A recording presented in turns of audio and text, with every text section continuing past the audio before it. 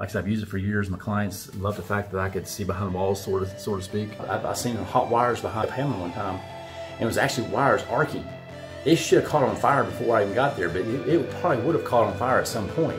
So thermal imaging is an awesome product, an awesome thing to use. Just be careful when you have a thermal imaging guy come out or somebody does some thermal imaging. It's not always accurate, and I want to show you the difference in what thermal imaging does.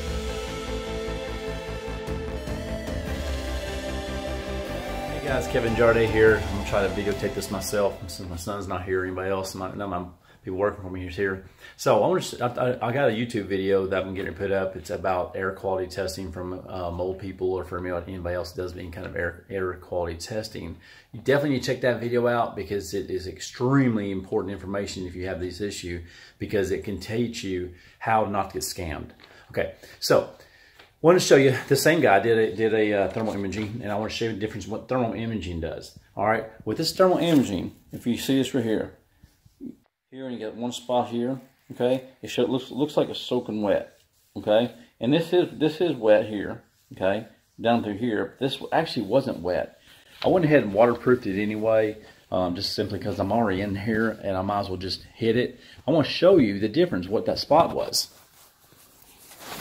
All right, so this little spot here was that spot that was like this big on that camera in that image. And then right here with this hole, this is what they used to do back in the old days. They used to just bust a hole in the wall and put the metal outlet back there, and it rusted real bad and had a lot of issues. Obviously, that's not a good thing, and you should never nail your studs to the walls either.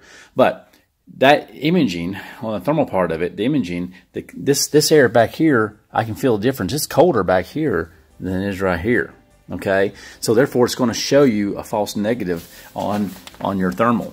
So it tells you that there's moisture back there when it's really not moisture.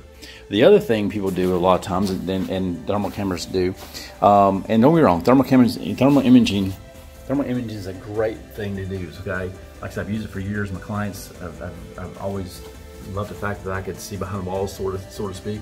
But there's been several times that I've been wrong, because there was actually moisture behind there and I couldn't see it. And I'll tell you why. A contractor, sometimes they put plastic, 6mm plastic, and they put 2 layers of 6mm plastic. You definitely can't see it. It blocks the image of the thermal camera, so where you can't really get a good image of it, and you can't tell anything's going on. Now, some of the contractors put it to the studs up, and they nail them to the block, which you shouldn't, and then they nail the plastic to this, and then they put sheetrock over that. That's a recipe for disaster, because moisture gets in here, it rots this out, it causes a bunch of mold issues. It's just never a good deal. Sometimes they put it behind the plastic, behind the wood. Now, you know, it's not necessarily a bad idea to do that, to use that to do it plastic like that. You know, it's all relative. I mean, there's all kinds of ways of doing things and building and stuff like that. You know, one builder's greater, his way is greater than the other guys. Sometimes there's a great big difference, but over the years you learn as you go through. But with this situation, when I'm talking about as far as thermal imaging is concerned, just be careful when you have a thermal imaging guy come out or somebody does some thermal imaging. It's not always accurate. It's a great product. I love it. Okay, I've seen hot wires behind a hot spot behind a paneling paneling one time, and it was actually wires arcing. All right. It should have caught on fire before I even got there, but it probably would have caught on fire at some point. So thermal imaging is an awesome product, an awesome thing to use, but it's not always accurate. So just because you have somebody with a thermal camera, they really need to have the education, they really need to have the experience, and you know, sometimes you got to poke a little hole. And they got those little cameras that you can go up in behind there. They sell them Home Depot and Lowe's, even homeowners can get them nowadays. But you stick them in there and you can see behind the walls. You can snake it up and look at what you got to look at. Very good idea, very cheap investment. Anybody who has a thermal camera should have that, along with their moisture detectors in other ways too. So if this video is helpful to you, please like and share. Go to my YouTube, Facebook, and subscribe to it, please. I'm a tech-tard, so I'm not sure all the technical words for all that, but I'm sure you probably do. Thank you, Kevin Jardé with InstaDry. Hey, I want to let you guys know that I'm here to help you guys in any way you need. You have a foundation issue, you found cracks. If you think you have foundation issues because you have cracks inside your house, door jams, and your ceilings are sagging, your floors are sagging, you have some soft spots, foundation-wise, we're here to help you.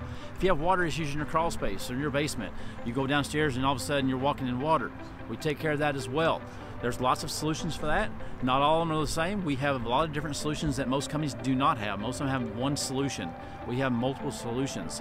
So we'll be happy to come in and evaluate it. You'll feel more educated. So if you have any questions, give us a call below, click on the link below and like us, and I appreciate it. Kevin Jardine, Instant Drive.